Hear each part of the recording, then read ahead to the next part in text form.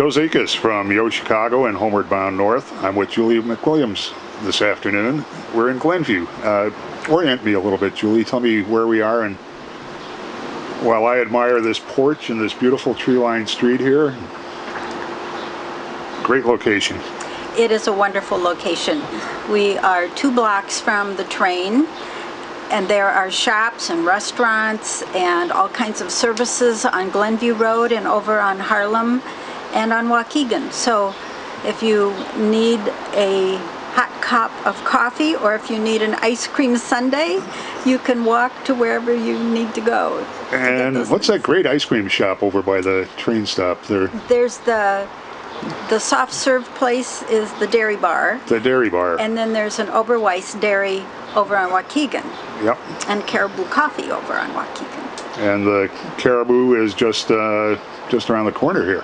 Just about, yes. So I mean, one of the appeals to me, because I'm a reluctant suburban and I like urban kind of environments, and this is like a walkable city neighborhood around here. Yes, and you feel the breezes on the porch. It's just very quiet. This street is 1 block long, and it doesn't get through traffic, but we are close to Waukegan Road, so if you need to go north or go south, you can just hop right on and get wherever you need to go. And if you spend a lot of time at O'Hare, you're closer to O'Hare on a commute than you are if you're further east in one of the more traditional North Shore communities. It's about 15 or 20 minutes to O'Hare, depending on the time of day you're leaving. In my mind, this is just about a perfect porch. Well, I love porches, and it's just very It's close to the sidewalk, so you can chat up your neighbors as they roll by.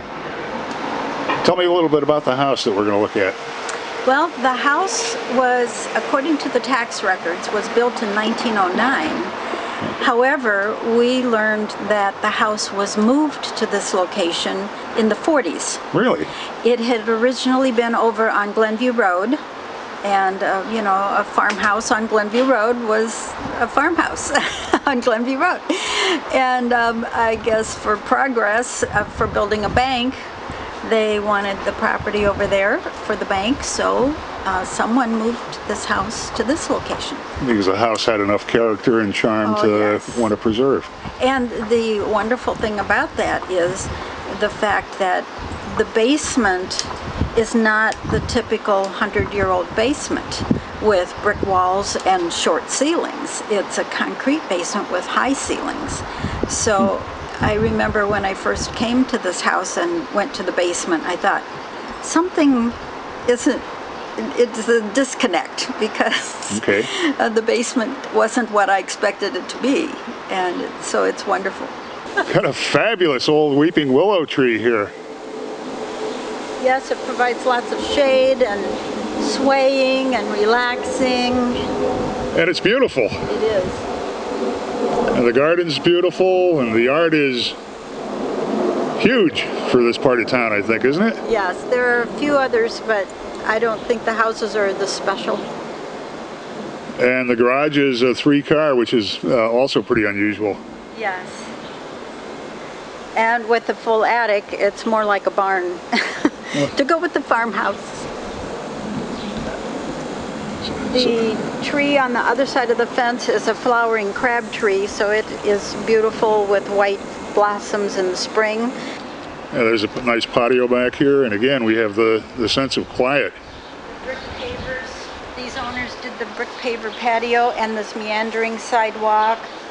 Again, a relaxing curved sidewalk. They put in the privacy fence, so it just sort of like a secret garden. Can you negotiate for the hammock, or? Oh, maybe. full price offer might get the hammock with it? Maybe. A lovely backyard.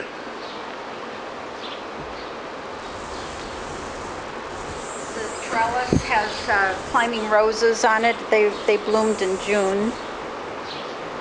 I think people looking for the newer ranch homes, they're going to typically be on smaller lots in Glenview, aren't they? Yes, and smaller rooms. You won't find as big a master bedroom. You won't find the extra attic room, although they may have a family room, but they won't have a formal dining room.